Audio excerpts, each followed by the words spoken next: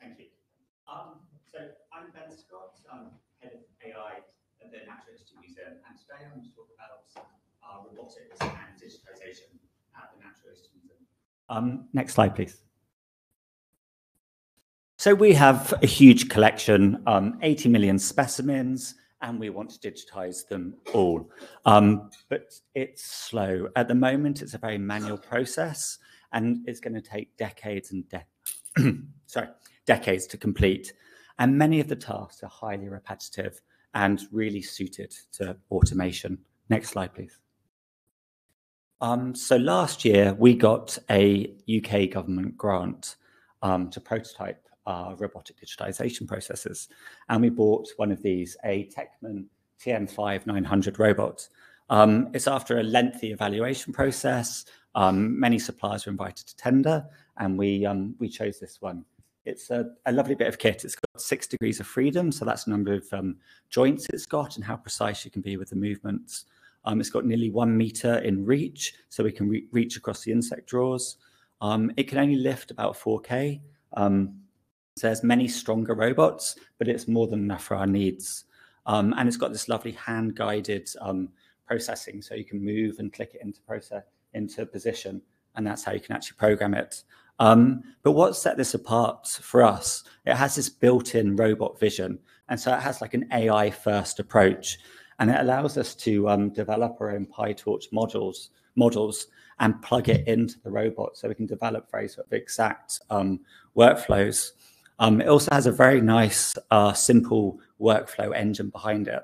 And so it's designed for people being new to robotics, which is, yeah, perfect for us. So we can get up and running quickly, and we can prototype things really rapidly. So what we've done is we've come up with 3 use cases.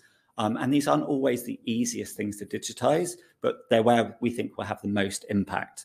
For example, slides would be very easy to do, but we already have very efficient workflows in place.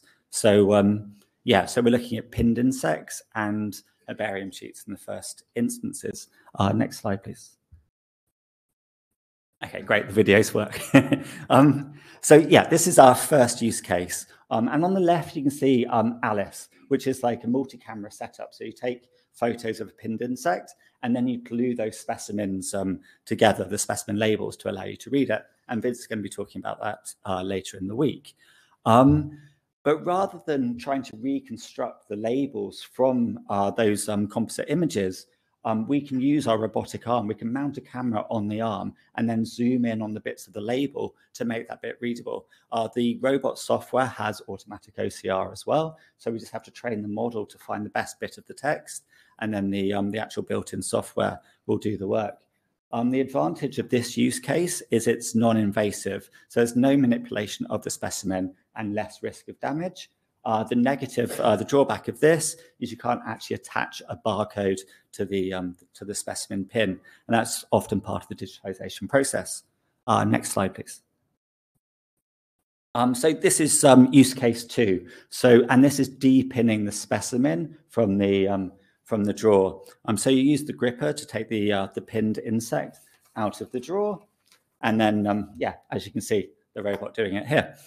We still need to decide how to do the imaging with this. I mean, might implement this as a cobot, so working alongside the digitizers to place the item into the Alice software that you saw before, or we combine it with the first use case. So you remove the specimen from the drawer, move it to a staging area, and then image all around with a camera mounted on a robot arm. In this example, it's using pre-programmed pin locations, so not using computer vision to actually detect the pins. And it does look quite scary, having this sort of big gripper coming down near these delicate specimens, I know. And it does have force detection built in, but yeah, that force detection is not going to be enough to stop you crushing one of those. Next slide, please. Okay, But it's not as dangerous as it looks. So these cobots are designed to be working alongside a human. So you define boxes that they're allowed to go into. And so for working with these drawers, we can define a absolute ground zero. And that robot arm is not allowed to move within that. It will terminate its movement as soon as it moves into that space. And so we can use that. So the gripper is going to stop as soon as it gets anywhere near any of those specimens. So it's not at risk of crushing them. Next slide, please. And the next stage in the process is to develop computer vision models. So this is a YOLO object detection model and developed by my colleague and a student from UCL. And there are still a few errors, as you can see, where it's like sort of it's predicting conjoined specimens, which is going to be a problem when you're coming to like grip it. But there are improvements we can make. So we've got like a 3D camera for visualizing the entire scene around it, and then you can detect the pins exactly where they are, and we'll plug that into the gripper. And we had Q come and visit us a few weeks ago, and Nikki Nicholson, who's here this week, suggested using magnetic detection for the pins. And that's definitely something we're going to be trying. And it illustrates how flexible these robot systems are. So there's a Modbus control box, and we can add new interfaces, new detectors, and new cameras to build these very sort of complex digitization workflows. Next slide, please. And use case 3, herbarium sheets. Again, we need to be a little bit more a different approach.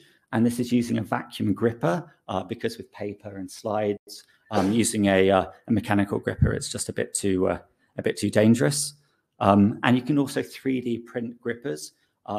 So for different parts of the collection, we can have completely customized interfaces. Next slide, please. So those are the first 3 use cases we defined at the start of the project. But we do actually have our first production project already working, and this is working with real life specimens. And these are fossilized shark teeth. And so when the paleo people at the museum found out that we had this robot arm, they were really excited because they've got all of these boxes of teeth lying around, and they need to be sorted through and imaged. And they're perfect for our first prototype project because they're tough. They're hard for us to damage. Next slide, please.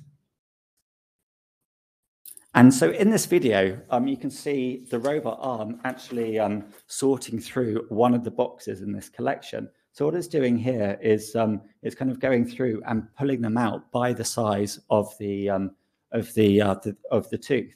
And on the left-hand side, you can see the actual servoing the robot is doing. And you can see it sort of twisting around a bit as well. And what it's trying to do is actually sort of predict or like detect the line, the axis of the tooth, so it can grip it properly. We've also modified the gripper in this. This is the other gripper, by the way. So it's got 2 little soft pads just to minimize any damage we might cause to the specimen. But this is in production now, and this is our first digitization project. Next slide, please. Okay, so next steps. We want to complete the shark teeth digitization project, and having that first project complete will be a huge step. The first robotic digitization workflow at the museum. And then the next step after that is to integrate some of those new computer vision models. So we're actually programming the arm and not just building things with the AI interfaces, and getting those first 2 use cases I introduced at the start working. We are going to be using mock specimen drawers, and the key part of this project is to validate everything in safety first. I haven't shown in these slides, but we've actually got a big red button attached to the robot arm. So as soon as it kind of does anything that risks damaging a specimen, we can hit the button and stop everything. And it's when we don't have to be there alongside the robot, keeping an eye on it, that you'll start seeing that sort of revolution in digitization, because this can just run for 24 hours on its own, just digitizing everything. But we do also need to gain the trust of the curators at the Natural History Museum to Yeah, I mean, we have a duty of care to the collection, and one error, one specimen damaged, we will lose that trust. And so this is a very careful, very iterative process. And it's hard, but we want to digitize at that scale. And this kind of innovation will revolutionize that approach. And I hope other institutions will start following this route, and the more people doing it and the more sharing experiences, we can drive innovation forward in this space. And if anyone's in London and would like to come and have a look at our new innovation lab and see what we're doing with the robot, yeah, drop me a line. Thank you.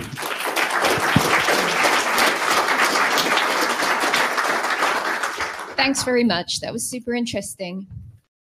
I'm just going to check and see if there's any online questions. I don't think that there are. So there are quite a few hands going up in the room. Please remember to introduce yourself first. Here, Deb, you can go first. Very quickly, you mentioned options for using the robot. Could it work with something like the lightning bug, where the robot would pick it up and then put it into the lightning bug? Yeah. Think it would work with that? Yeah. Yeah. Cool. Yeah. For those of you, we can Google that. And did I say I'm Deb Paul? I forgot. But yeah, it's very easy to program, and you sort of put it into any different apparatus, and you can build triggers to fire once it's in position. Y'all can come find somebody here who knows about lightning bug. I'm one, but there's clearly one more to tell you what that is. Hi, I'm Leanne Elder from Anaki Whenua. Hi. I was just wondering if you could tell us how much the robot costs. Am I allowed to do that? So the grant was for 50,000, and I think it was came out about 42,000 English pounds. Yeah, but that was with so the arm itself was about 20,000, and then we've got 2 grippers, we've got 3D vision, and then the AI components on top of that, and then training as well. So yeah, it's about 42,000. I will come to you next. Okay. So when you showed the video of the robot reading the labels, it looked like there was a stack of labels, and it looked like it couldn't read the lowest one in the stack. Is that when you have to resort to unpinning the specimen from the? Yeah, possibly, but there probably will be other ways of doing it, because you can. I mean, it's an unknown. We've only just started working with it, but whether or not you can actually sort of move the labels a little bit with the arm, with a camera mounted alongside, it might be able to do that, because actually detecting the labels with a computer vision model, yeah, is quite a simple process. So yeah, good.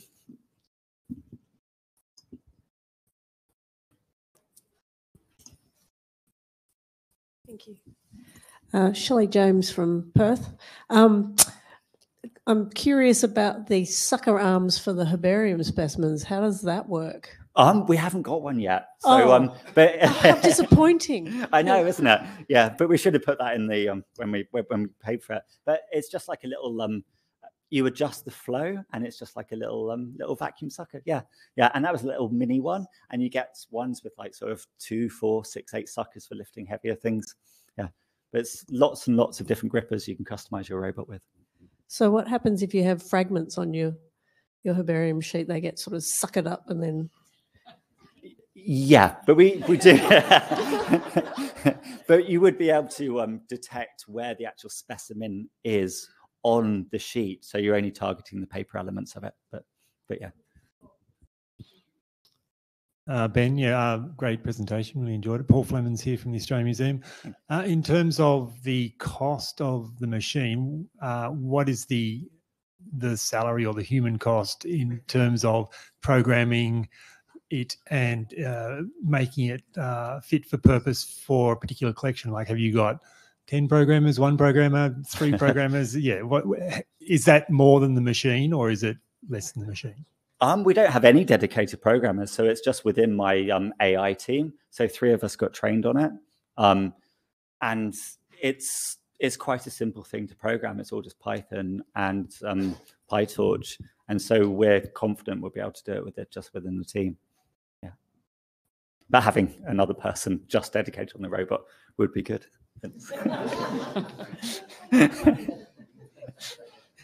Thanks, Ben, for your talk. Can I? Have we got time? Yeah, we do. We have a few more minutes. Right, don't tell me how many minutes because I'll use it exactly. I did visit, and the shark tooth sorting was really great to see. Thank you. It follows on from Paul's question, actually. How transferable do you think the kind of the processes that you're building on this arm and the models would be to other models of arm? You know, how much could we share code and techniques between different organizations? Yeah, it's I don't see why we can't just do it completely open. The software on the robot itself is closed source, but all the PyTorch models we'll develop will be open source, like everything we do at the museum.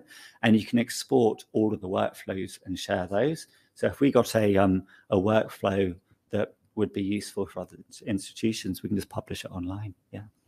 And I'm sure we'll be writing papers and publishing everything to go with the workflows. And we do have a question online. So you think it should be possible to build similar robot arms in local universities with mechanical engineering programs? To actually build the robots? To build the robot arms? Yeah, like the physical ones. Possibly. I mean, I'm not a mechanical engineer, but maybe people can build robot arms like that. I don't see why not. Yeah. I think the point is the cost of these arms will come down. Yeah. And the actual hardware costs of actually purchasing a robot like that. This wasn't the cheapest one. It's the cost of these things have come down so much over the last few years. Sorry. Oh, hi, I'm Nicole from Biodiversity Heritage Library Australia. I've spoken to lots of people who have automatic literature digitisation. I'm wondering about your error rate, the whole losing trust of the curators. So I've spoken to digitisation projects with literature where they have automatic page turners. They lose about one in 100 or 1 in 300 items might get damaged, which is actually apparently a lower rate than humans would damage the books. Right. So I'm wondering if you have a set, is it one specimen gets damaged, you lose the trust of the curators, or is it do you have an error rate that's acceptable? I don't think we're at that stage The yet. time to answer versus, that. save so much time with this. Is it worth damaging the occasional specimen? Possibly, but I think, as a non-curator, I'd say yes. But I mean, if you're talking about a type specimen within the museum, then yeah, we definitely wouldn't be able to damage that. So I think we have to actually. And this is the thing: they don't do rare books with these automatic machines. They do PhD theses or things that they have multiple copies of. So the list. Yeah. No, I think we need to make sure that we build in so that we can actually sort of guarantee that to have a zero error rate, and we can do that. I think with the sort of safety precautions and making slows sure you down by 50% or something. I think that'd be worth it. Yeah. Okay. Yeah. Okay, I think we're out of time for questions now. Thank you very much, Ben. Cool. Thank you.